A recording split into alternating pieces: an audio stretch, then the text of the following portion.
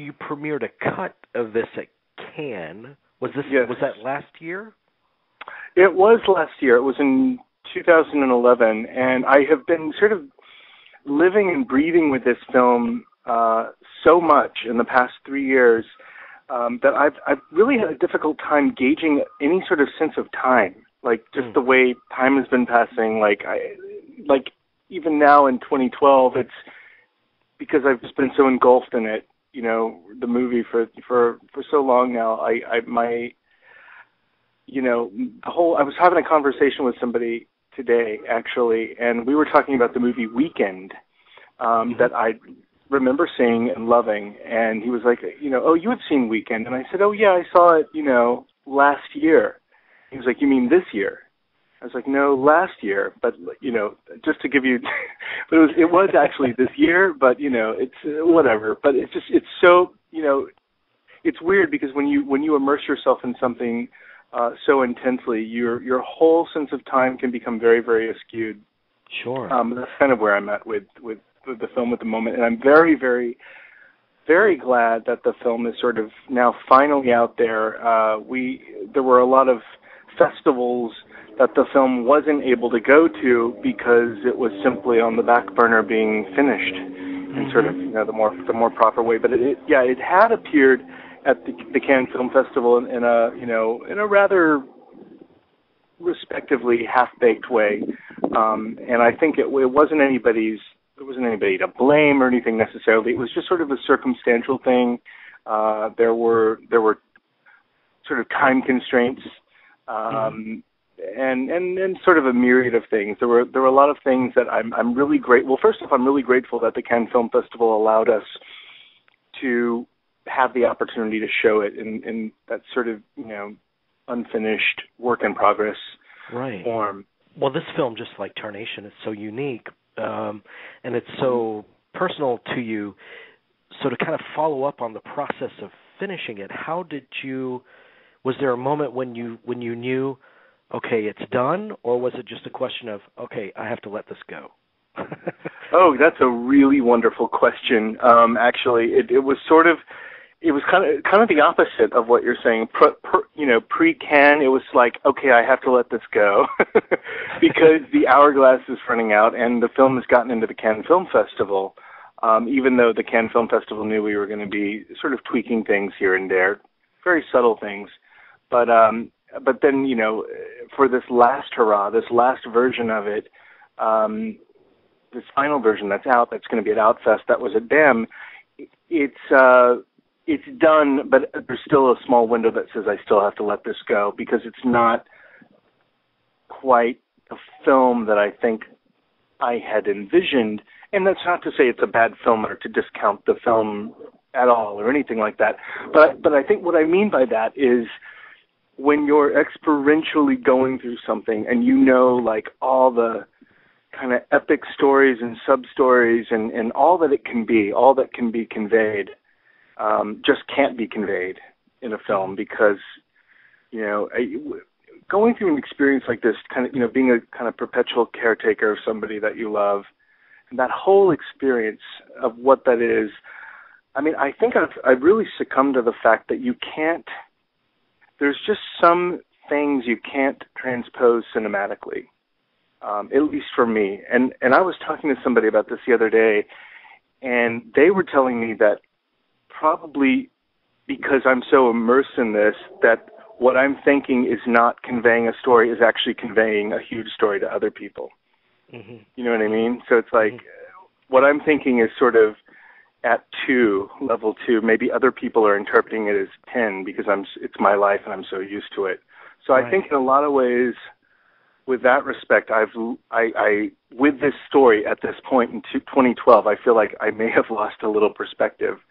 So it's either I know, I don't know what I'm trying to say, but anyway, I think No, I know exactly what you're saying. And that's where the audience reaction becomes so valuable, where you can kind of gauge what have I achieved here. Right. And is this something I can easily say now is finished and definitive, as much as definitive as you can be with trying to get a circumstance like this on into a form that you can express to people with the power of cinema. This film is absolutely a conclusion to Tarnation. You know, there was a long time where I was saying it was a kissing cousin or somebody had said proto-sequel, which I like that term, proto-sequel. That's nice. I don't know. It's definitely something else. Well, with these two films, I'm curious to know from you, how do you think the process of assembling these two films has enriched or deepened your relationship to your mother, whom you were close to? You've always been close to. It's definitely enriched it in tons of ways. It's on one hand, I still, it's only been 8 years since all of this happened, or 2004, I guess, is when it really started. So that's 8-9 years, I don't know, something like that. But so we were just a fairly, I wouldn't say fairly normal family before all of this, because nothing has ever been sort of normal. But we were, before all of this happened, we were just a family who I think had a story to tell. And I was, even as a kid, I was just telling my son this the other day. I was trying to explain the dynamic of what it was like to sort of grow up with my mom, when I was his age, when I was younger, and always feeling like, even when I was 6-7 years old, having to sort of overcompensate for some of the behavior that she was doing, and I would try to sort of defend her, or, as I became older, I think I said, well, she was just a hippie, she took a lot of acid, just trying to kind of create these weird allusions to, what was really going on. And so there was always this backstory, this way that I felt like I needed to explain everything. And even upon meeting new friends during my formative years, I felt like I started to feel like I couldn't edit anything out, because it would eventually become exposed and I would have to sort of explain everything. Yeah. So I think I was becoming exhausted. On one hand, I felt like, you don't owe anybody any explanation about anything. It is what it is. But then after a while, it just occurred to me that that was so a part of my DNA and a part of my upbringing and who I was, reacting to growing up with a mom like this, that I kept talking about it over and over again. It became this dialogue. So that, I think in a lot of ways, that's where Tarnation came out of, and that's where ultimately the conclusion of that came out of with this film. And because now that I've made the film, it's changed things a little bit, in that I'm kind of haunted by the idea that I've made both films. On one level, like half of me feels sort of perpetually haunted. Like I wake up in the middle of the night. When you're, I don't know if you've gone through this experience, but at night, when you're kind of on the cusp of being half asleep and half awake, or you're just about to, go to sleep, you always get these sort of like weird raw epiphanies of things. You sort of see things for what they really are. For me, it's existential things, like we're all going to die one day, and then it's these films I've made right before I go to sleep at night, and it's sort of, what did I do?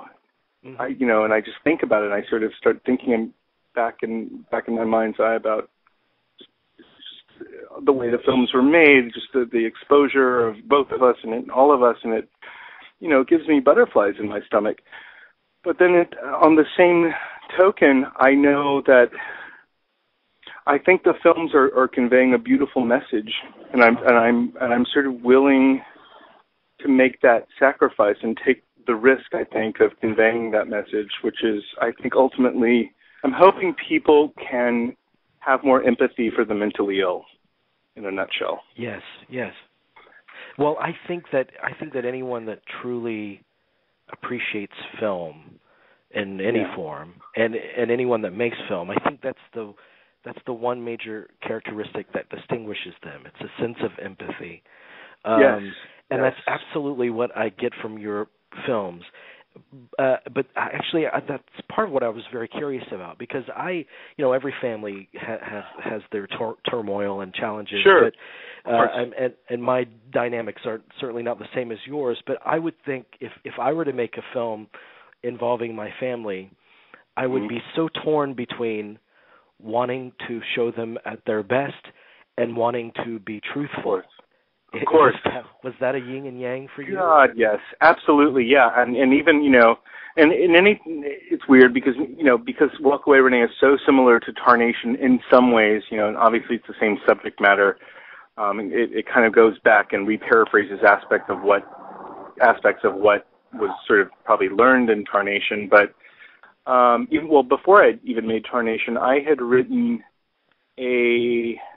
had acquired only so much footage up to a certain point, and this was even before the kind of tragedy with my mom, travesty with my mom, having overdosed on lithium. Even before that had happened, I knew that I'd wanted to sort of augment the footage that I had acquired up to that point of everybody in my family. And I had even written I wrote one screenplay with two different working titles.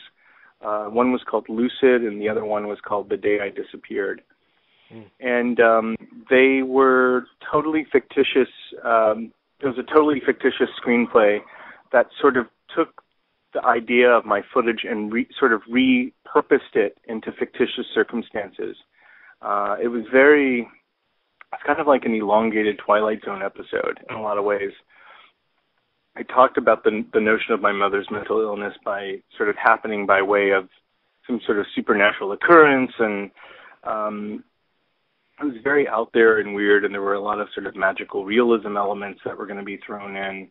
And then, over the course of time, I just negated that whole idea and began to realize, as I kept dabbling with the footage over time, before I started signing off on what it was going to be, that I needed to sort of surrender to the truth of the footage and just be truthful with all of it. With the screenplay, we were going to refer to ourselves as having different names, and it was going to be very challenging, needless to say, to try to take the footage from the past and re-augment it into something totally fictitious. But I think, as I was living with the footage for a while, and of course when my mom had eventually had the overdose, and when I realized, at least with Tarnation, that was going to be the end of that film, or the end of me filming my family at that point,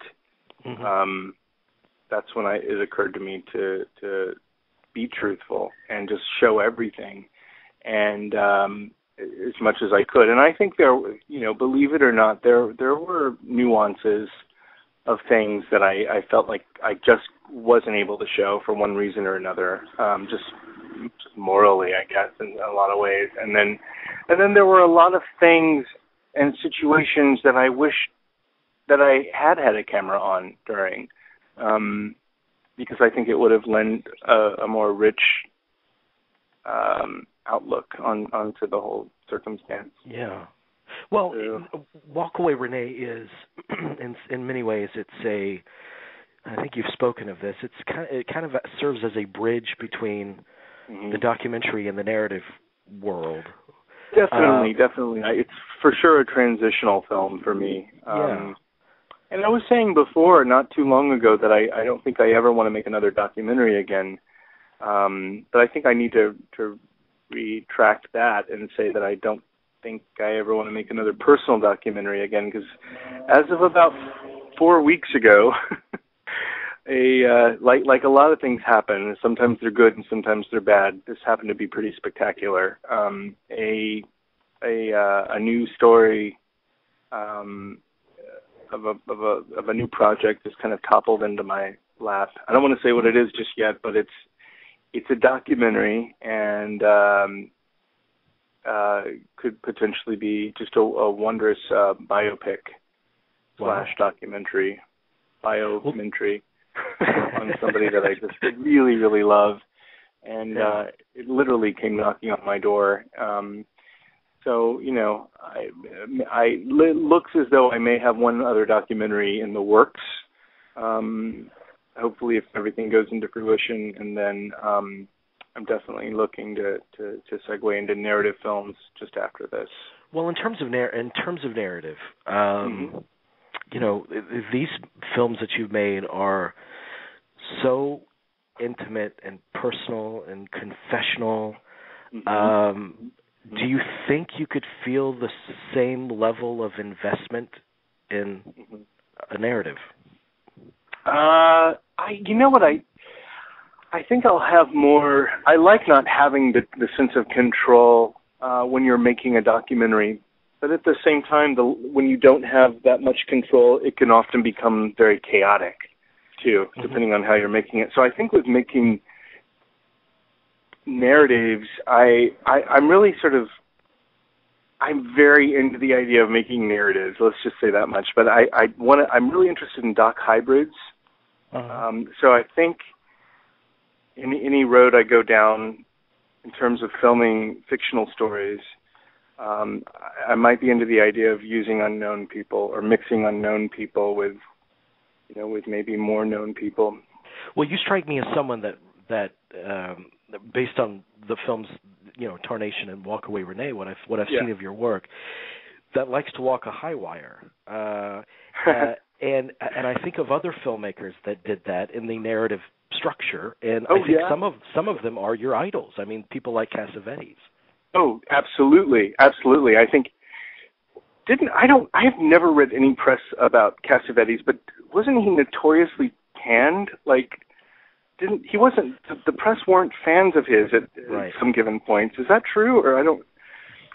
I think not that that's of any consolation at all. I mean, whatever. He was so raw and personal that people kind of felt assaulted by him very often. Yeah, I know. I'm a humongous fan of his, and I mean, if I could make an analogy of film of filmmakers that I could easily be inspired by, if I were to take maybe 4 essential filmmakers and kind of create a compilation with them of the kinds of movies I'd want to make, it would be somewhere in the pot that stirred would be Cassavetes, maybe a few drops of Lynch by way of Robert Altman and I don't know, Wodorowski, I don't know. It could be a bunch of things, but I'm into pretty real things, and I love seeing, I love seeing truth and reality, but I also love seeing mystical, strange things happening within that truth. Right. I love that kind of cinema. And it's present in your films. I mean, you found not to be pretentious about it, but you've kind of found the poetry in your reality. Oh, thank you. And I think those filmmakers did the same thing that you're talking about. Thank you very much. It would be lovely to be on a roster with those guys one day, hopefully. Well, I love your movies, and I cannot thank you enough for giving me time today to talk to you about them. Oh, it's my pleasure. It's